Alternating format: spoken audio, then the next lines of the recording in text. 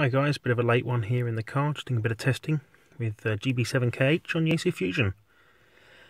First of all, quick thanks to Kerry, M6WHT, who loaned me this splendid Fox Tango 2 Delta.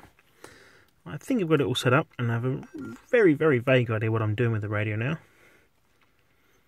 So let's try and demonstrate this to you. It's already connected to some arbitrary reflector, one that I just connected to. I was messing around with some of the others, but there was lots of talking, so it was difficult to show you what was going on. So, okay, here's what I've learned so far, and the Yaesu gurus will be telling me I'm doing it all wrong, but that's not a problem.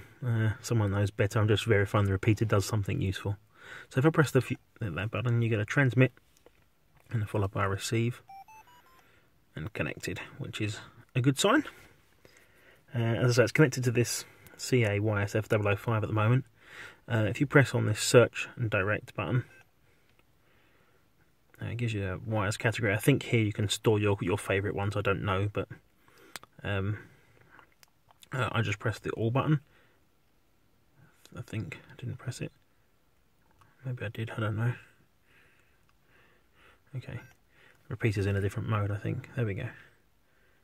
Right, it's receiving. Guessing that's going to be the list. Yeah, there we go. Perfect. So it gives you a list of reflectors. You can scroll through the pages as it transmits and gets the next page, hopefully. Yep, perfect. The Alabama one had some traffic on it, so let's just go back to that.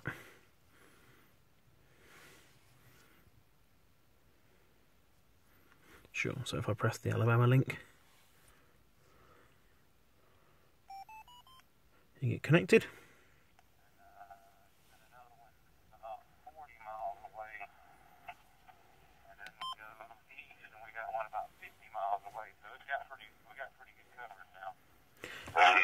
Oh, the audio is not sounding great to me. I don't know whether that's how it sounds with Fusion or what, but I've done some setting up with the deviation, and some of the things sound better than others. What was the problem? It wasn't linking on our KH. I'll let you know how it works. I ordered a new Wi-Fi adapter for my open spot, because I got another hotspot coming, so I'm going to need another Wi-Fi adapter anyways. So I ordered another new Wi-Fi adapter. I ordered, it's called a MAP2N is what it's called.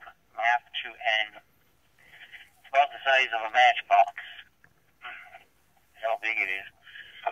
But this one has the capability to hook up to multiple networks versus the little one. The one I have under now can only hook up to one network. And the guy stated it will actually work with an iPhone. So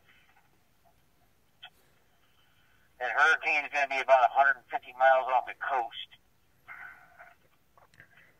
Hopefully it keeps going. It's got to go west. It's got to go not west. It's got to go east, not west. Let's have a play. But this is about as far as I've got, and if I transmit, people can hear me. Let's turn this guy down. If I transmit, people can hear me. So fingers crossed. I'm about a kilometre away from the repeater at the moment, just on the rubber duck. On the rubber duck in the car. So let's see what else I can find. Okay. Unfortunately, although the repeater's full duplex, I can't press buttons at the same time for some reason. Either that or I'm doing something wrong. It's quite a common feature with DSTAR as well. You can't do anything while the DSTAR's running, while someone's in transmission. So,